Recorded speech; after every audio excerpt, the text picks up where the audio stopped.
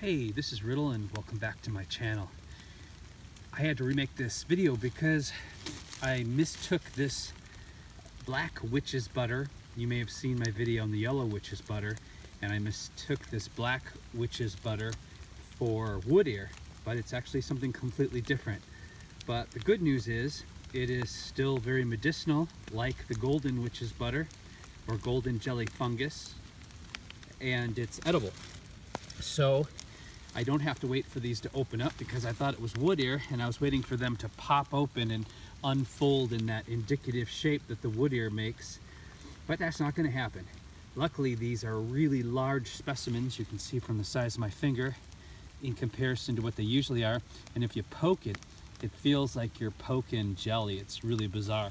So I'm going to go ahead and harvest these because I will integrate them into soups and into spices to benefit from the antioxidants and other medicinal effects they can have on the body.